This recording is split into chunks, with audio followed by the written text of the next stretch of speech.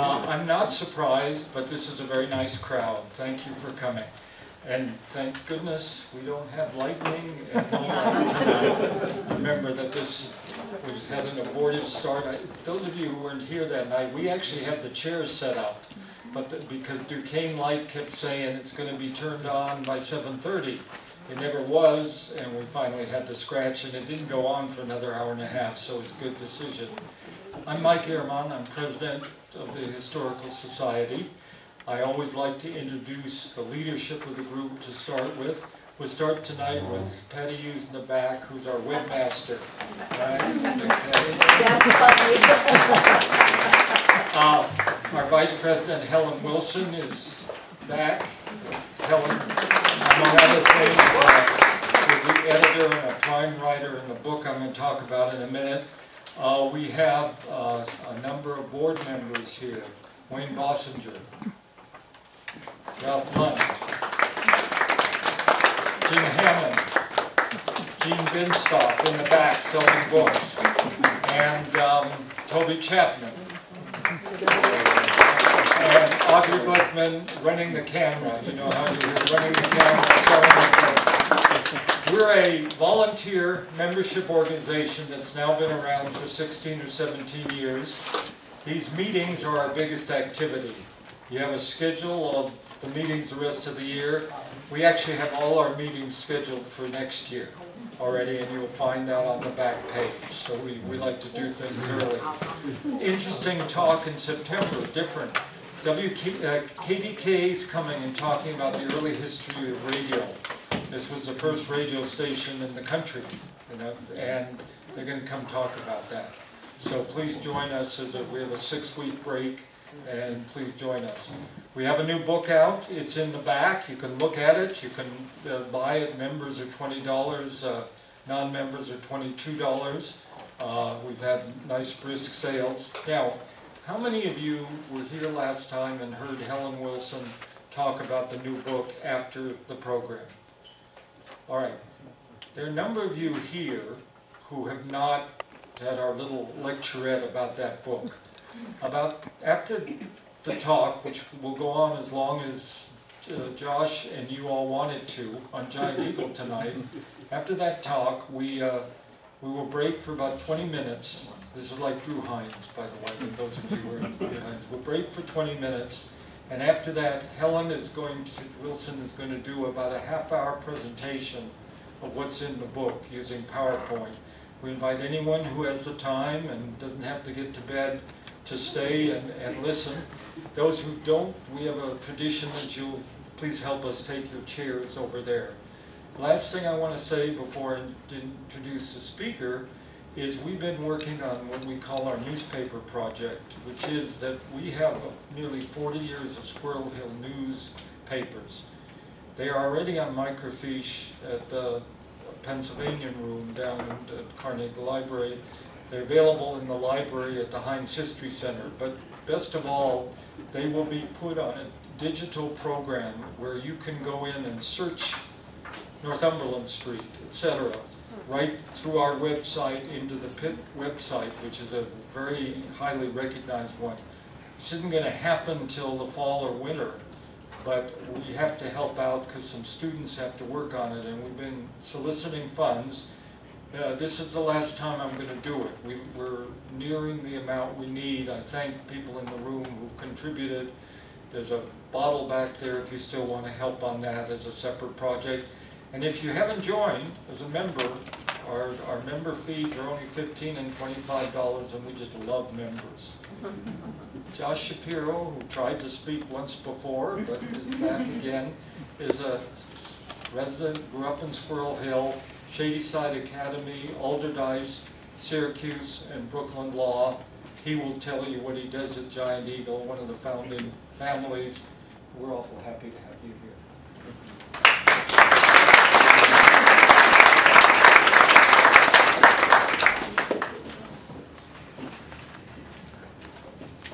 Good evening, everybody. Hello. Can everybody hear me okay? Yeah. Yes. Great. For those of you who I have not had the pleasure of meeting, my name is Joshua Shapira, and I'm the Area Operations Director at Giant Eagle. I'm currently responsible for the day-to-day operations of 9 Giant Eagle locations right here in the city of Pittsburgh, including the Squirrel Hill store up the street. I've been working for the company for 13 years, but if you count my time in my mother's womb, I've been associated and related to the company for 45 years. I've held multiple roles in the company, including areas such as pharmacy, merchandising, human resources, and operations. The role I'm in now is by far my favorite because I'm on the front line, learning and driving the business side by side with my team members and my customers. Prior to coming to work at Giant Eagle, I worked as a lawyer in New York City for 6 years. I live here in Squirrel Hill and Point Breeze, along with my beautiful wife Amanda and our 2 children, Sophia and Gabes, who are the true loves of my life and who are here tonight. Kids, please behave. Listen and laugh when you're supposed to. And don't fall asleep. Also here are my smiling mom and dad, the 2 most influential people in my life.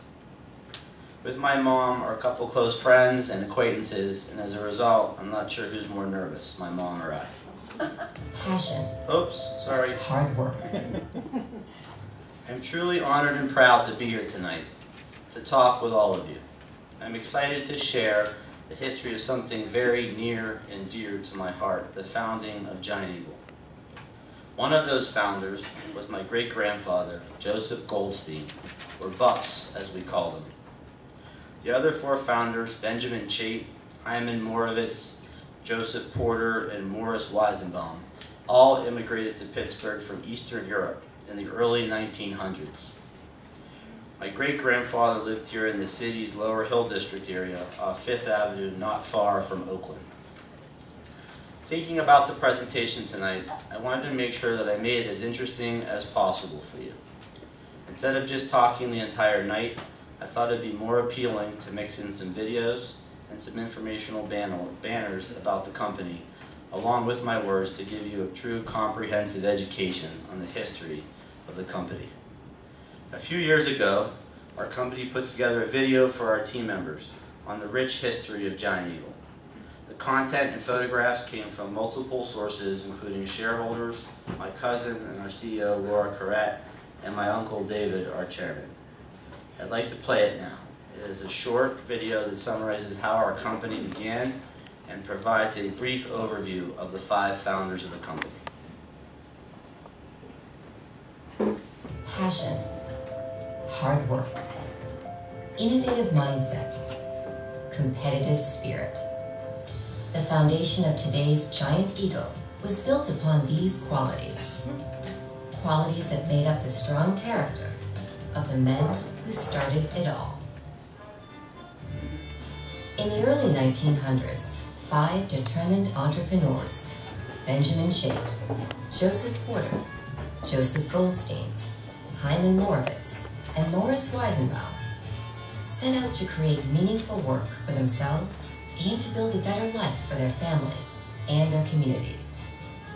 4 of the men, Chait, Porter, Moravitz, and Weizenbaum, immigrated to Pittsburgh from Eastern Europe.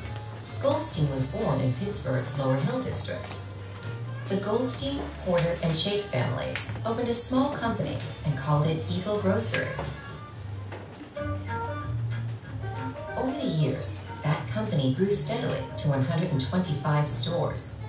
In 1928, the family sold Eagle Grocery to the Kroger Company. As part of their arrangement, the 3 families agreed to stay out of the grocery business for 3 years. While Eagle Grocery was busy growing its chain of stores, 2 other families, Moravitz and Weizenbaum, had also been building their own successful store chain named OK Grocery. In 1931, recognizing the potential for even greater prospects and with a shared commitment to their customers, the 5 families, Chait, Porter, Goldstein, Moravitz, and Weizenbaum, joined forces, and the first Giant Eagle store opened in Pittsburgh in 1936. In local Pittsburgh area neighborhoods throughout the 1930s and 40s, Giant Eagle's popularity grew as both Giant Eagle supermarkets and OK Grocery food stores.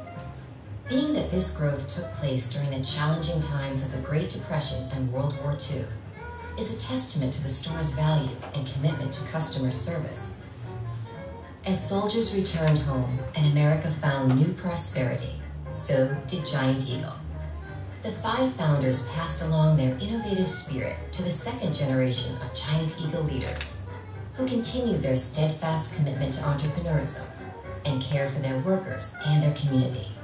These leaders, Erwin Porter, Stanley Moravitz, Norman Weisenbaum, Saul Shapira, and Milton Chait, were responsible for leading Giant Eagle through monumental growth in the late 50s and 60s. During his 30-plus years as chairman, chief executive officer, and president, David Shapira, a third-generation family member, along with fellow board members Gerald E. Chait, Edward Moravitz, Charles Porter, Norman Weisenbaum, Charles C. Cohen, Alan Gutman, and Farrell Rubenstein, positioned Giant Eagle as an industry leader and took the company from a local chain of 50 grocery stores in the early 70s to an organization with more than 400 locations and $10 billion in revenue.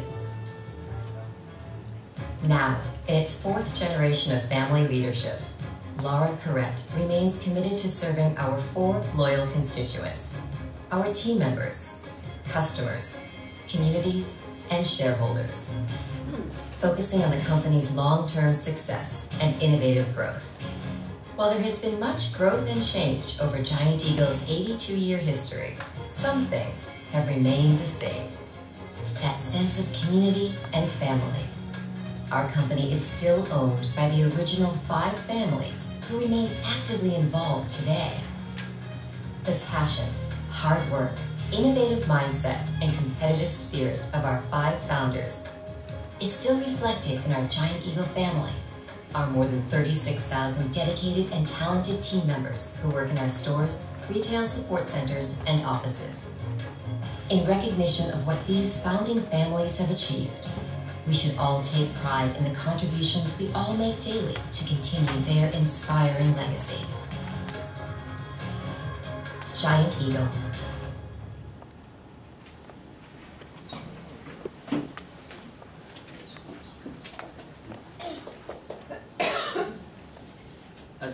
As the video covers, our company was founded back in the early 30s by 5 great men. Joseph Goldstein was the son of Lithuanian immigrants.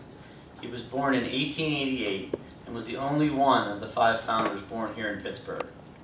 In 1906, he was a graduate of the 5th Avenue High School near Oakland. After graduation, he took a job as a billing clerk with a local wholesale grocer downtown. His salary in the office was $25 a month. Eventually, he was promoted to salesman and upgraded to $25 a week. Joseph Porter was born in 1881. He came to America in 1913 without the rest of his family as a 29-year-old to avoid being drafted into the Russian army. When he came to America, he went to work for relatives who owned a storefront grocery. Joe learned about the grocery business from his aunt and uncle, but later claimed he knew more about business than they did. Benjamin Chait was born probably around the same time as Joe Porter, in 1881. He originally immigrated to St. Louis in about 1913 without his wife and son from what is now the Ukraine. He moved to Pittsburgh in 1914 from St. Louis to be near his sister after the luggage factory he worked for in St. Louis went on strike. Benjamin Chait's sister was actually a boarder at Joe Porter's house. Hyman Moravitz was born in 1892 or 1893. He immigrated to Pittsburgh in 1913 from Bialystok, Russia, now Poland, at the age of 21. In Europe, Hyman worked in the farms. When he came to Pittsburgh, he worked in the grocery business for $4 a week. He enjoyed talking with customers and sales and eventually made $15 a week. Finally, Morris Weisenbaum was born in Poland in 1892. He immigrated to Pittsburgh in the early 1900s. In 1916, Morris attended night classes to learn English at the Franklin School in Pittsburgh's Hill District. At school, he met Hyman. After quitting his original job at a grocery store because his boss refused to give him time off to get his citizenship papers, he and Hyman opened their own store, OK Grocery, on Penn Avenue. OK Grocery sold mostly dry goods and canned goods, as well as onions and potatoes. In the 1920s, Morris and Hyman built OK Grocery into a chain of more than 50 stores. The competition at the time was the Great Atlantic and Pacific Tea Company, more commonly known as A&P, that grew to more than 4,600 stores by 1920. Around the same time, Porter, Chait, and Goldstein came together and formed Eagle Grocery Company. So you had OK Grocery owned by two families, and Eagle Grocery owned by the other three. Before they sold, Eagle Grocery had grown to over 125 stores. In 1931, as you saw in the video, the 5 founders that had been operating 2 separate companies, Eagle Grocery and OK Grocery, joined forces to found Giant Eagle. In 1936, the first Giant Eagle store opened. I have some pictures.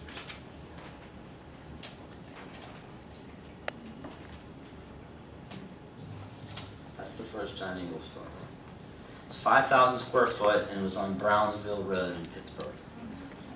If you're wondering how they came up with the name Giant Eagle, Norman Weizenbaum, son of Morris, said his father told him that the 5 founders were sitting around a table brainstorming names one day. One of them said, "This is going to be a very big store, so let's call it Big Eagle." Somebody then said, "I think it's going to be bigger than that. Let's call it Giant Eagle." They all agreed on that name in 1931, which remains 86 years later. The 5 founders would continue to lead Giant Eagle through much growth and transition in the late 30s and 40s. In the 1950s, the second generation of family leaders took over the company. Those gentlemen included Irwin Porter, Milton Chait, Stanley Moravitz, Norman Weizenbaum, and Saul Shapira. Saul Shapira, my grandfather, was the son-in-law of my great-grandfather Joe Goldstein, who was married to my grandmother Frida Goldstein Shapira. The second generation leaders were intelligent, educated businessmen who gradually established their own way of doing things, such as building stores 2 to 4 times as big as the original Giant Eagle stores. Under their leadership, the first big store, a 20,000 square foot store, was built in the South Hills Village Mall. Even back then, they knew that the South Hills store would be the #1 store in the chain, which it is today. That store today, albeit in a different location, is now over 100,000 square feet. They established the company's first official offices on 17th and Smallman Street in the Strip, and then moved to 55th Street in Lawrenceville. Our corporate headquarters today are now located at RIDC Park in Fox Chapel. The second generation was very successful in the 1950s.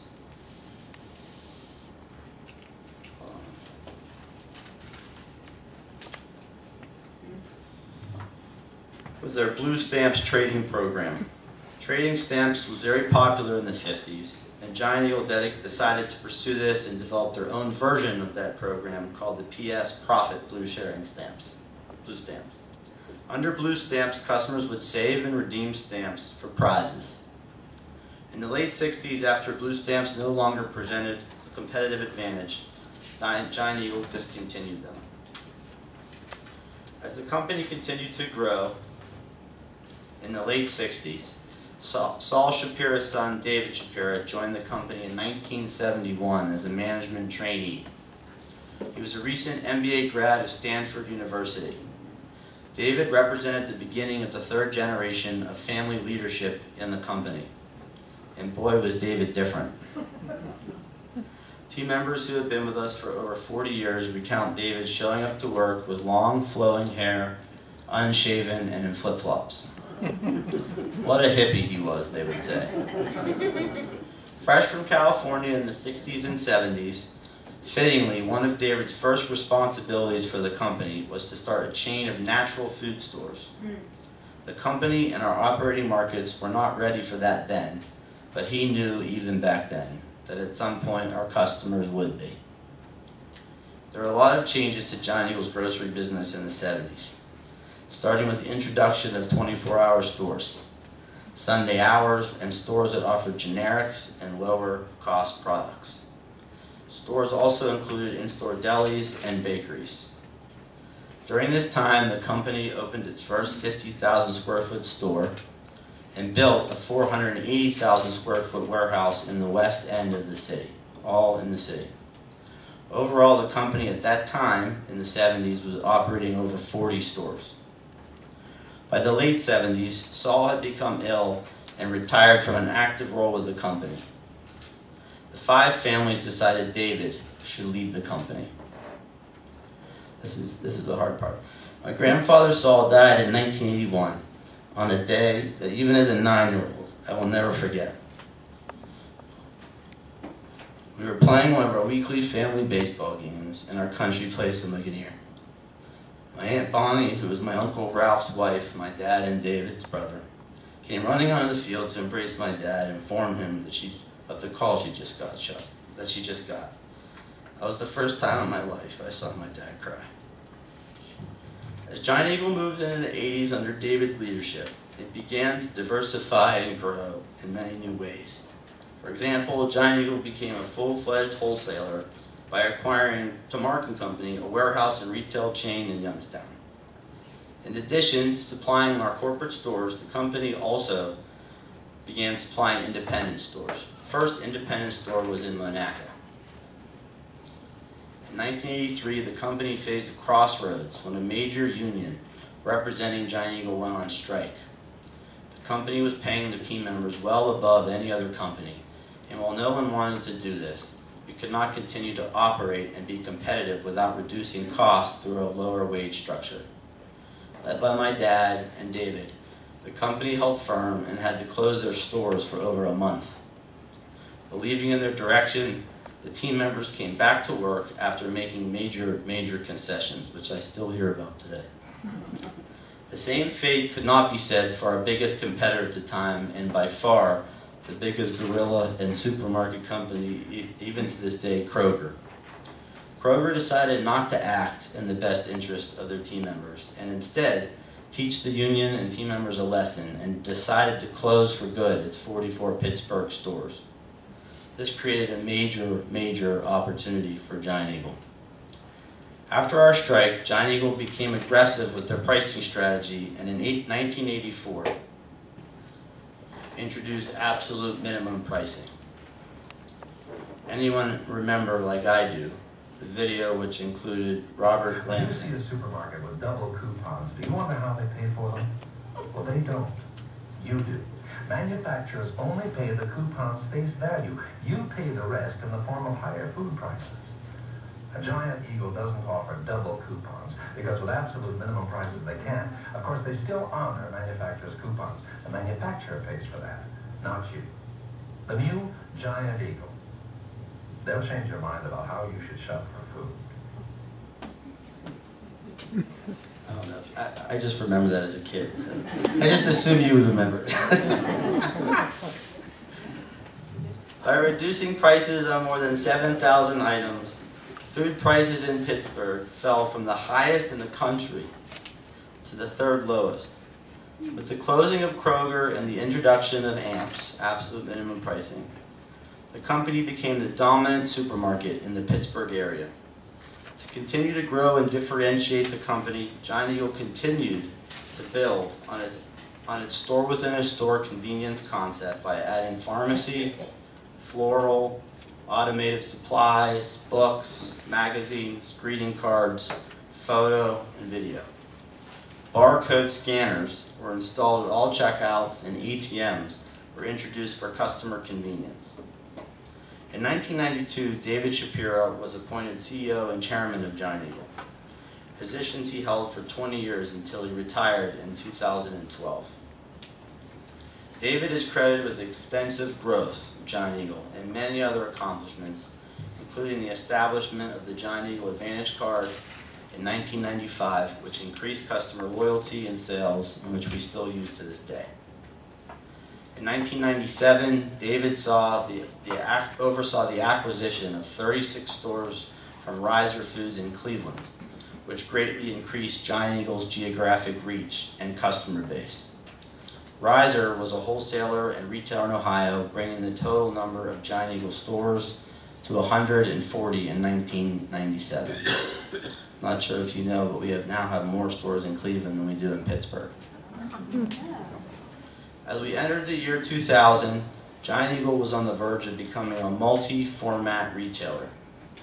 2000 was a pivotal year for many, many reasons.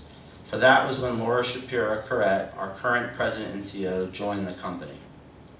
Laura represents the fourth generation of family leadership and is the daughter of David and my cousin. She joined the company as the vice president of marketing and spent time in operations. Laura brought even more innovation to the company, which created a launching pad for Giant Eagle to become what it is today. In 2003, Gecko was launched, our successful food, fuel, and convenience retailer, which continues to evolve. Today, we operate over 200 standalone or Giant Eagle pad site Gecko locations. In 2004, to increase sales and better connect and reward Giant Eagle and Gecko customers, Giant Eagle launched Fuel Perks, a brainchild of my Uncle David's.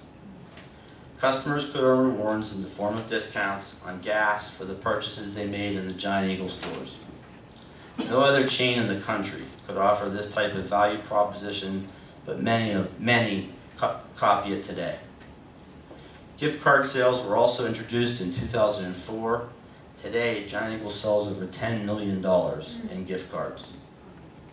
Around the same time, Laura was promoted to Senior Vice President of Marketing and President of New Formats. She led the development, branding, and implementation efforts behind the launch of our new innovative market district concept in 2006, which has grown to 13 locations, including 5 in Pittsburgh, 7 in Ohio, and now 1 in Indianapolis. In 2008, a discount banner called Value King was launched, and Good Sense followed in 2012. We made the decision to exit the discount grocery business for many reasons.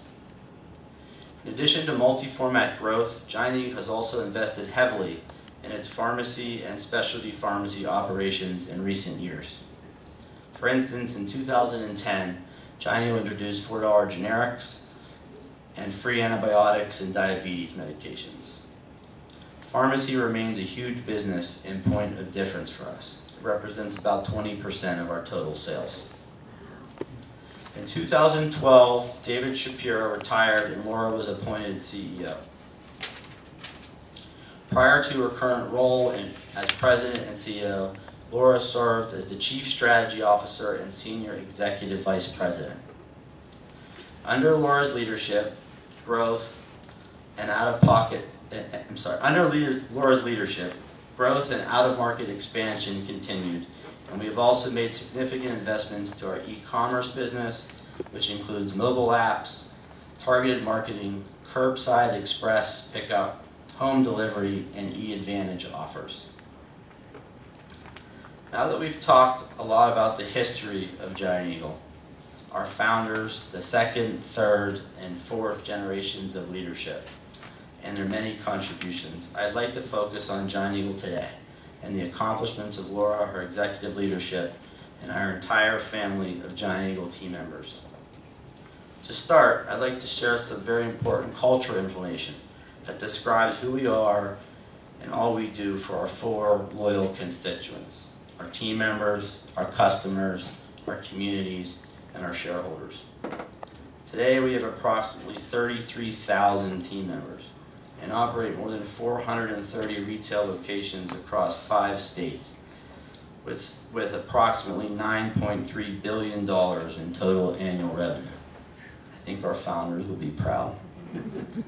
Our stores include traditional grocery products, the freshest perishables, restaurants, beer, wine, natural organic products, drive-through pharmacies, dry cleaners, and much more.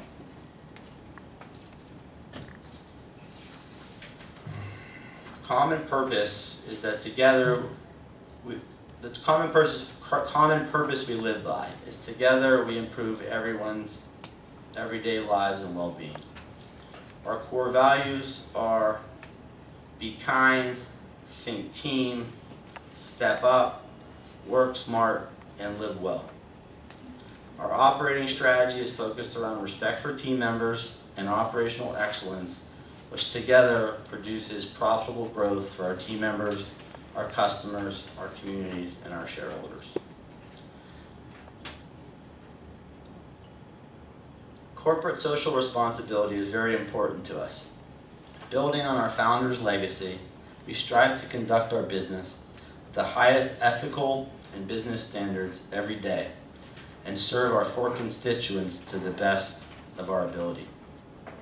Ethics and integrity have always been integral parts of our company. Inclusion and diversity are also very important to us. Our HR team, along with Laura, recently produced a video. This video helps to highlight our culture and our team members' commitment to respect, inclusiveness, and service to others. Let's watch the video.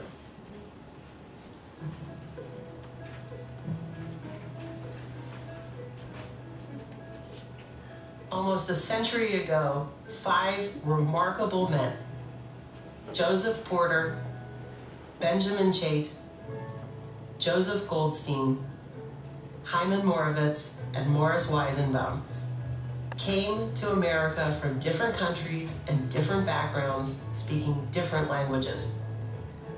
They didn't allow their differences to divide them, though. They pulled together and made decisions together. They respected each other and trusted each other.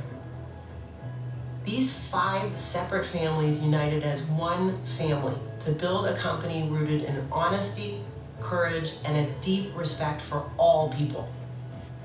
The tradition of our founders remains today. Each one of us plays an important role in growing and contributing to Giant Eagle's inclusive and diverse culture for our team members, our customers, and our communities.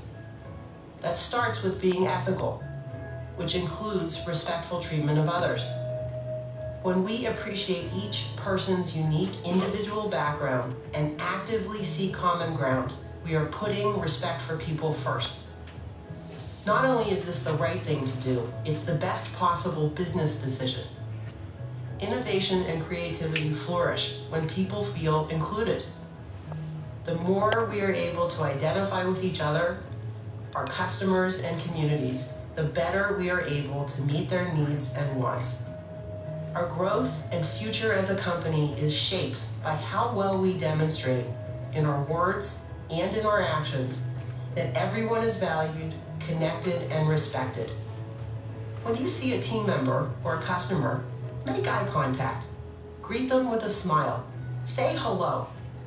Look at the people around you. Identify and appreciate their unique contributions to our business. Everyone deserves to feel valued. Listen to each other's ideas and feedback.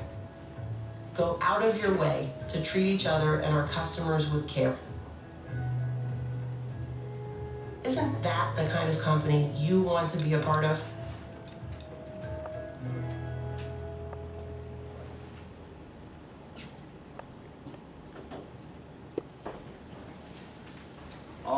All new team members watch that video.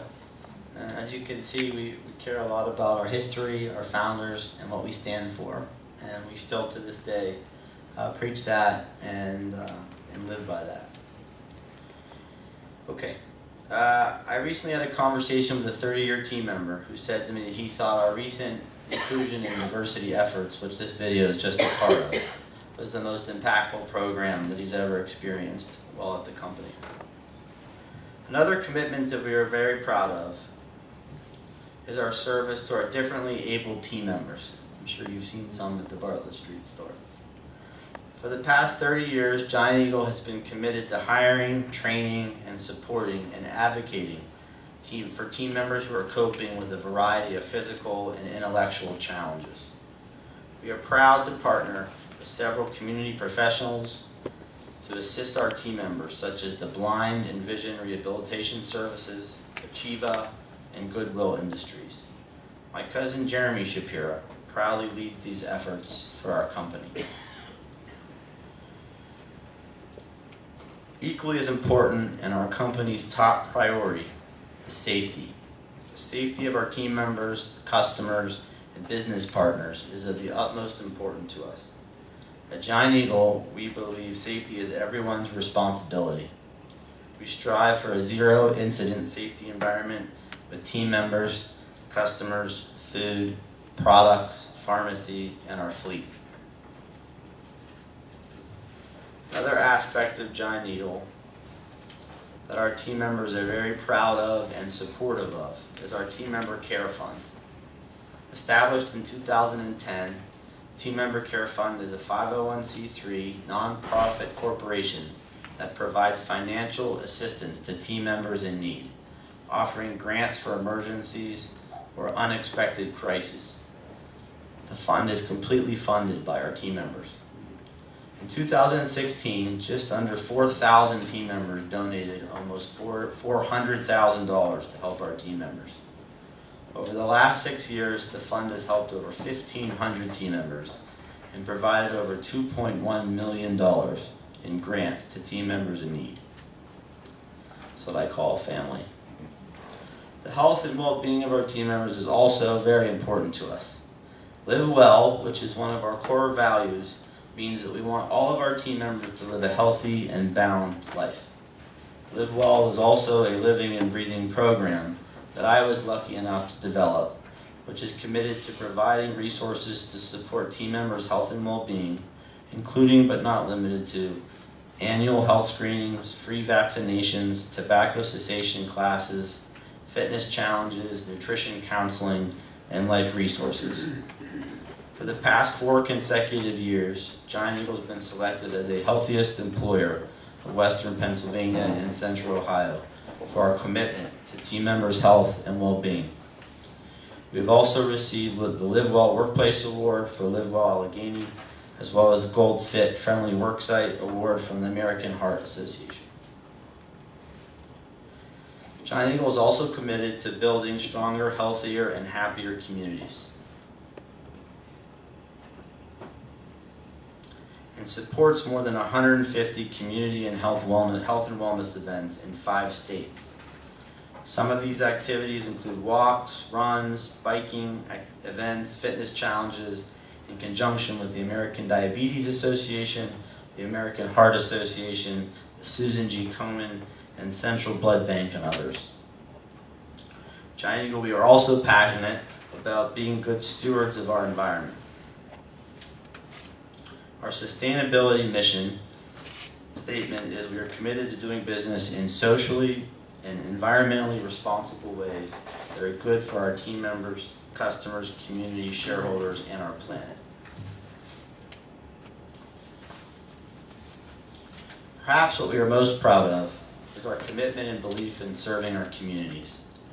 Our community service pillars include hunger relief, education, nutrition, and community enrichment. We are strong supporters of the food banks in every market we operate, as well as the educational partnership, which provides school supplies to underprivileged kids, and United Way. To give you a specific example of our commitment to the food banks, annually we donate over 6 million meals, worth about $1.2 million. We also host large food drives in our stores, including the Fall Food Share in Pittsburgh and Erie, and the Harvest for Hunger Drive in Cleveland, and a Hunger Drive in Columbus as well. That's all I have. I'm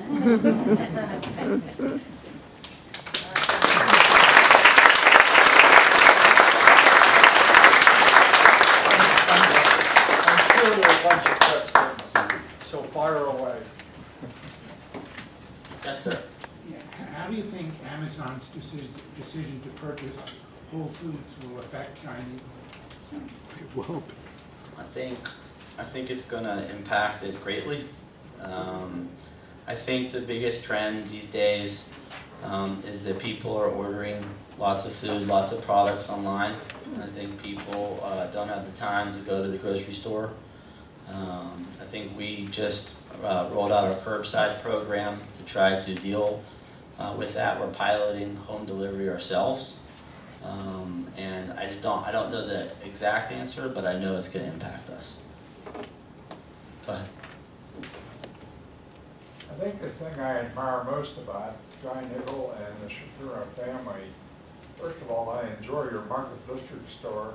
It's a food adventure for me.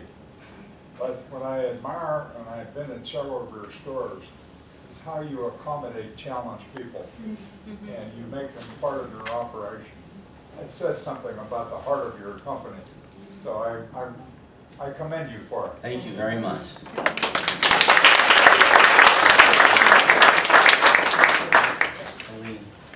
It was a great presentation. Thank you. I wonder if you know about, if you can tell us anything about the history of Giant Eagle in Squirrel Hill, which were the first stores to open in Squirrel Hill, do you know the dates? And were some of them Kroger stores before?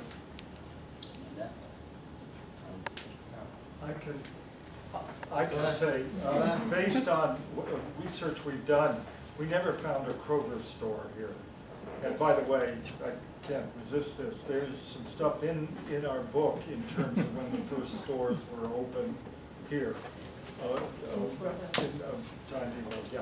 So you can look at it. There's a business chapter, and we spent quite a bit of time on Giant Eagle and its antecedents. It's an important part of the neighborhood. I know you asked me that, and I wasn't able to find the answer. The original Murray Avenue store was across the street from where it is now.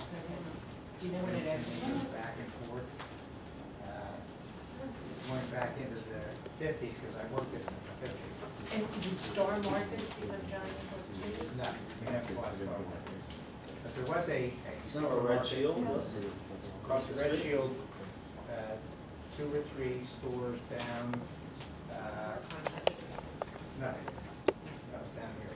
Didn't you have a short-term store? I think you did down near where the Starbucks is now. Yeah. That at one point there That was was. Star Market? That was Star Markets, which at one point in time became a Giant. You didn't buy Star Market. You just used the space. We took over the space. That's right. And then where the store on Loretta Avenue is, that used to be an old public school. Roosevelt. Roosevelt School, right. Which we purchased, got permission from the city to purchase, and then built that store, and I worked as a clerk in that store in my teenage years. Fuzzy in the back of my mind, and I might be wrong about this, wasn't there also a store in that shopping area where the Holocaust Center is at the very end? That was a food thing. That was a Kroger's. Was that a Kroger? I don't think It was a food land. It's a food land. Oh, you're right, I'm sorry. You're right, food When land. the Kroger closed in '84, we bought a number of their locations. But Shop and Save purchased the majority of their locations. That's what really launched Shop and Save in Pittsburgh. Who is your competition? Everyone. That's a good answer, really. I think, and the answer is that that's true. We've never faced such tough competition. Aldi, Walmart. Walmart is our biggest competitor. Okay. It's everybody's biggest competitor. You don't see that as much in the city because we don't have Walmart stores. But across our operating markets, Walmart's the biggest. But we face Walmart, we face Aldi as a huge competitor. One of my stores is the Waterfront, and the Aldi's on the way to Waterfront across the train tracks. There must have been 60 cars in that store today, being the first of the month. It's a discount store. A lot of people have money to shop. Shop and Save is still around. I think Amazon is a huge competitor and will be a huge competitor. Go ahead. Where would one purchase some shares of your company? I'd say ask my dad, but I don't think he'll tell you. No, I understand. Then the last thing I'll say, my compliments for having UFCW in your, that is one of the most responsible, well, I'm from Portland, Oregon. We're from Portland, Oregon. Yeah. And UFCW has probably the best reputation of any entity in Portland, Oregon. They contribute to and cooperate with so many ways, and their employees are as diverse as your characterization. Mm-hmm. My respect and admiration. We have generally good relations with the union. I think they value the history of Giant Eagle. They value us being here. They know what would happen if Giant Eagle wasn't here, because most of our competition is non-union. And overall, we have relatively good relations with them. Those few stories you see on the news are just a couple people that are acting out, but in general, it's a good relationship. Josh, I have some. I lived in D.C. before we came up.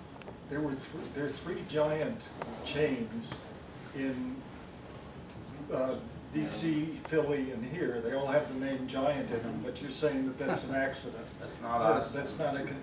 But the other part of it is that the other two chains were both developed by well-known Jewish families in the two cities, but have now sold out to a Dutch company. Yeah. How have you been able to resist that? I think a lot of that has to do with being a family company and having members of the family running the company.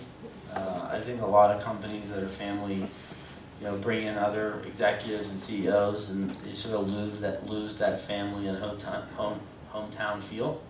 But we've always been run by our family. So, and Laura's the latest CEO, and we have a commitment, a deep commitment to our markets that we operate. I mean, who don't know what the future will hold, but I think that's the key. The key element is the family connection and the family leadership, in my opinion. Go ahead, sir. I've noticed a variation in the price of gasoline at the various get-go stations. There's not a consistency there. Can you comment at all on the relationship and how that's established? I think a lot of those prices are dictated by what the competition is doing in those markets. So it may not be different because we may have an aggressive competitor, whether it's a Sheetz or a Sunoco or a Marathon or a Speedway. So these stores are able to set their own prices to compete with the people around them. And I think that's what dictates the price most of all, other than the market itself, which fluctuates. Is that a franchise, the station itself? And you just use the name and they have No, we own. Oh, you own them? We own the geckos, and we have some geckos that are on our pad that are on the supermarket site, like the waterfront, and then we have some like Baum Boulevard that are by themselves. In any event, Gecko themselves runs the standalones, but Gecko is Giant Eagle. Back. Are the children of the other four founders still active in the business, and if so, how do you interact?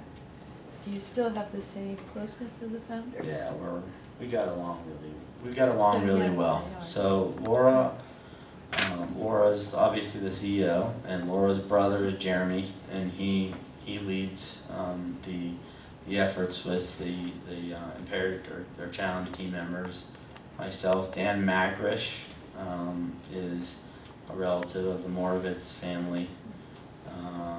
Ari was with the company. This is Marcelle Apter, by the way, who's the sister of Stanley Moravitz. So she's another Giant Eagle family member in the audience. And she has relatives that have worked at the company. And I believe that's it. Here's some. Chucky Porter doesn't work for us anymore. Yeah, Chucky Porter, who's on the board, he's retired. But we all get along. It's very unique, as my uncle would say. He says to me every time we go on a ride day, you have no idea how unique this is. And there was tough times because when David became the CEO, I I think there was folks in his generation that wanted to be the CEO. And in fact, one of those gentlemen actually moved out of Pittsburgh as a result. I think, but for that, there really hasn't been much competition or challenge. And we all respect each other and love each other and support each other. Do you have any rules of restricting the number of family members in each generation? No. I want more. I'm asking about that because No, there's yeah. a rumor around to that effect. That, No. Not that I'm aware of. No. I think my son has a question. Go Why ahead. would it say Super Giant Eagle if it was the first store made? Where does it say that? It's a Super Giant Eagle Market. Oh yeah, it's a Super Giant Eagle Market. So Giant Eagle's in between Oh, it's super. supermarket. Yeah. Good question. It's a good question, Gage. Hopefully you'll work for Giant Eagle one day. You didn't mention Costco. Is Costco a big competitor? Or? Yes. Yes, that's another trend. The bulk supermarket.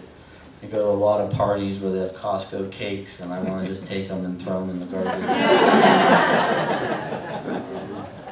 But yes, I think people who don't want to go to the supermarket as much as others, like to go to Costco, stock up. We've experimented ourselves with bulk purchases, but it takes up a lot of space in the store, and we end up having to give up space that we don't want to give up. But I think places like Costco are in trouble too with the online, because I think people are going to eventually, and still now, order a lot of that bulk product to home. Any other questions? Sort of an observation. It's sort of interesting that home delivery was very big, say, before World War II, and then it's come back. Yeah, we're piloting it in the South Hills, and we're not sure. We don't want to roll it out until we get it right. What are you piloting? I'm sorry. Home delivery. Oh. But it's so much fun to go to a Giant Eagle. That seems crazy. When you're retired, Joe. Have any of you tried the curbside concept, where you order ahead? It was great. I was in a meeting the other day, and I was talking to a woman who loves curbside because, her husband still thinks she goes into the store. So she orders it. She goes out for 90 minutes and does whatever she wants, and then she comes home with the product. Her husband doesn't know any different. She loves it. But we just rolled it out in one of my stores at Waterfront, so I encourage you to try. It out. Who's going to squeeze the fruit for us? That is a challenge, because you have $8 an hour team members picking your meat and produce. But we go through a lot of training with them on what people like, and I think a lot of the products are the dry goods, but they are ordering their perishable products, and the amount of purchases is like 3 or 4 times as much as an in-store trip. So if the average basket size is $30 a basket, that's like $100 a basket, or $120, which is, you would see why we would want to do why we would want to do that. Plus Walmart, Kroger are all doing it. Is the Settlers Ridge Market District the biggest store, the biggest square footage, or some of your other ones in Indianapolis or so forth? Are they larger? I think the Settlers Ridge is the biggest. I think it's about 130,000 square feet, and it's too big. So as we build newer stores, we're building them smaller. You used to have in Shades that you had milk up front. Remember you had milk and eggs up front, so you could just run and get it? Yeah. And you moved to the back. Was that because you want people to cover No, it might be because of the changes we made for curbside, but there still are a lot of stores that have that. We call it a convenience cooler to make it easier. And if we don't have it, I can ask about it and see if we can get it back.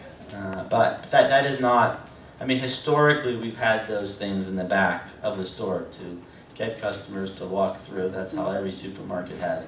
But we realize that customers' needs have changed, and we want to be able to get that that quick in and out customer, and so we typically do have that in some of our newer stores. Squirrel Hill is a densely populated neighborhood. Yes. Pretty much, and yet the Squirrel Hill store on Murray is awfully small. Have you tried to figure out a way to have a bigger store? Go up. I think that's probably the store that if we could remodel and expand anywhere, we would. That would be the one. But the neighborhood and the landlords and the tenants are really tough. It's really hard to grow this way in that location.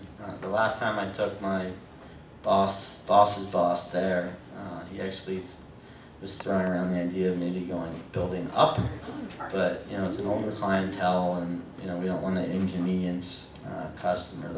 I will tell you, it is one of my stores that I manage, and we are currently looking at putting some money into it to upgrade it, because it looks like it came out of the 50s. It looks like it's the first store that we opened.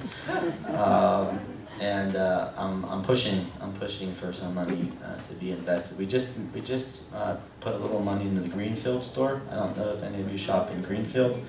It is a lot nicer, prettier. You know, it's still also landlocked, and it's hard. It's not a growing store, but we wanted to make sure the store was nice. So it's good to have a family member as one of the supervisors of the store. You'll see hopefully you'll see some improvements in the Squirrel Hill store as well.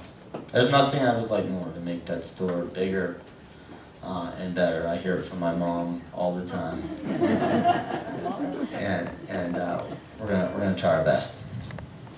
We have this expanding Asian population in Squirrel Hill. Are you adjusting to that at all?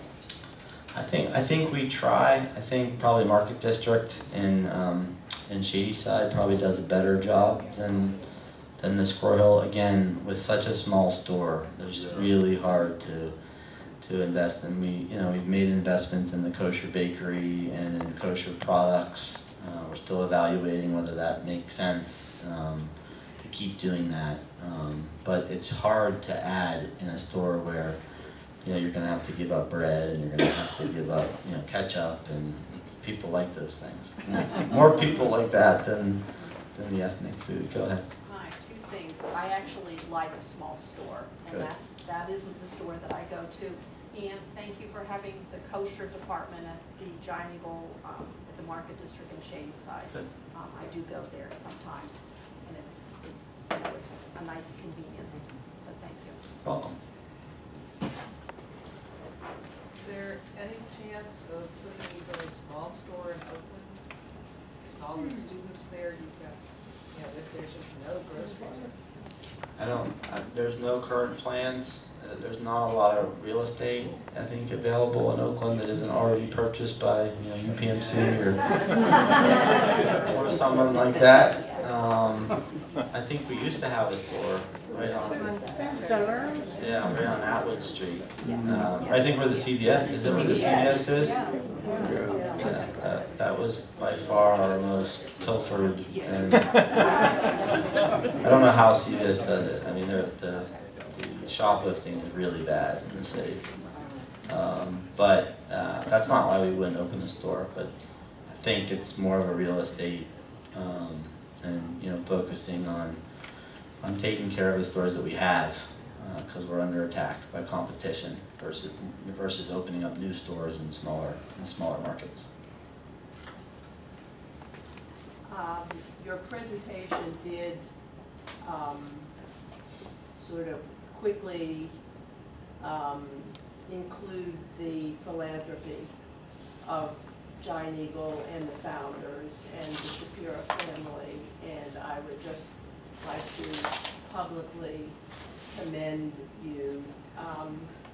I am not old enough to remember the first generation, but I can certainly attest to the philanthropy of the second and the third generations, donating not only financially, but their time and their experience, sharing organizations of all kinds.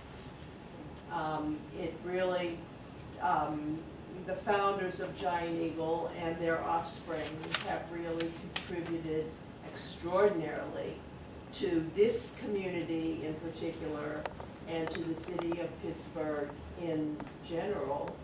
And now that the fourth generation is moving up, I would like to encourage you to get involved in the same way that your parents and grandparents and great-grandparents did. Thank you. And we're very, very proud of that. I think we don't like to brag about it, but purposely not in the presentation. I think it's something we've struggled with about advertising how much money we give to the communities, because there's not a lot of companies that give as much as we do, but we typically don't, you know, reveal that or brag about it. We just do it because it's the right thing. But it's the not right just thing to money, do. it's Good leadership. time. Okay. It was worth the wait, wasn't it?